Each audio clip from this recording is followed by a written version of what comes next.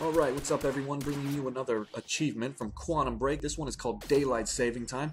What you have to do is use the Time Stop ability for an accumulated 5 minutes of time.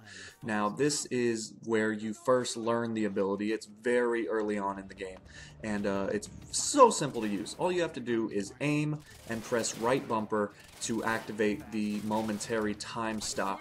Now, you can do this on an enemy, as you see me do here. You can do it on obstacles that you'll see later in the video, or you can just literally do it on nothing.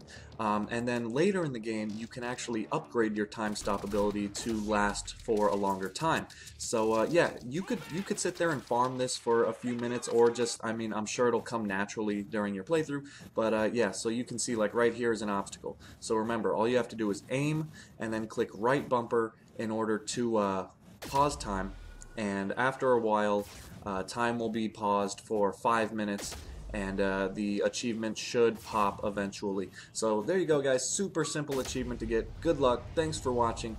Like and subscribe if you get the chance, and stay tuned for more Quantum Break help.